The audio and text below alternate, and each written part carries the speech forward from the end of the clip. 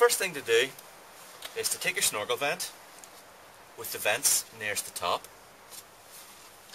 Place the bottom flange against the wall approximately 20 millimeters or 3/4 of an inch below the air brake, like so.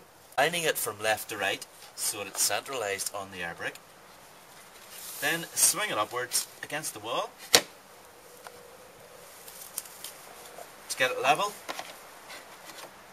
Place your spirit level on top. Move it until the bubble's in the middle. And that's it lined up, so we mark it with a pencil.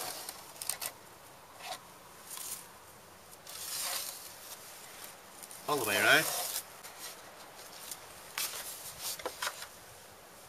Now, just check your line, it's not getting too close to the air brake. That looks fine. Then clean the wall just inside the line with your wire brush. Take off any loose flakes. Okay, at this stage we want to key the back of this flange so that the adhesive sealant bonds properly to it. So I'm using a bit of wire wool, so you just wipe around this groove at the back, or you could use some coarse sandpaper.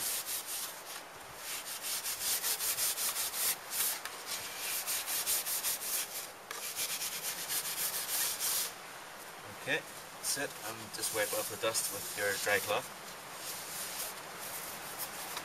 Okay, that's it, ready.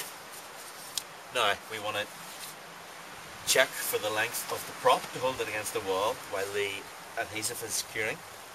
So if we set it on the pencil mark and just roughly measure from one of the louvers about 45 degrees down to the ground, in this case it's what, about 500 millimeters.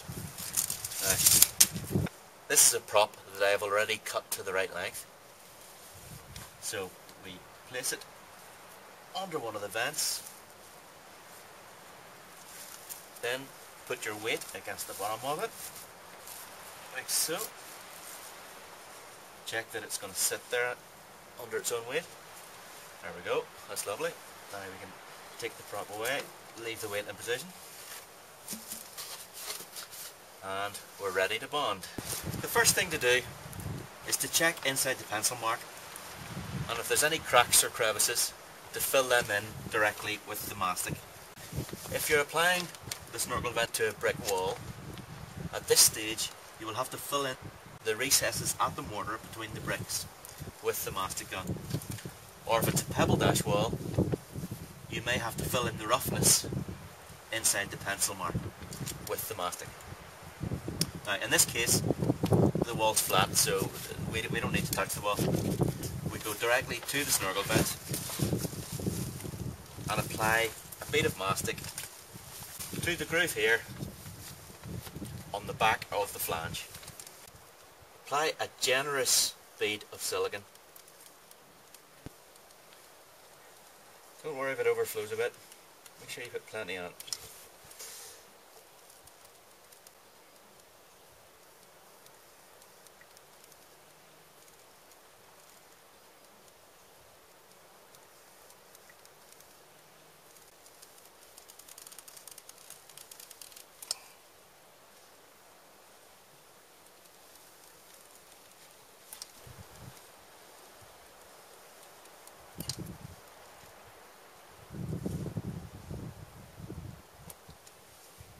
Give it a final check that there's no gaps. Then press it against the wall, inside the pencil mark.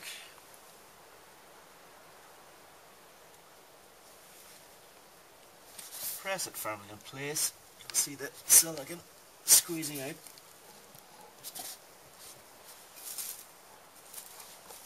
Slide in your prop.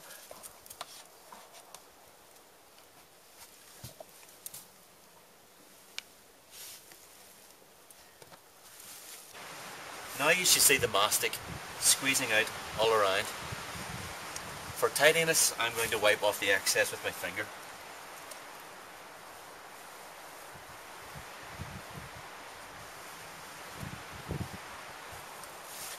There we are. Job done. Leave the prop in place until the mastic has cured. Read your manufacturer's instructions to find out how long this will be.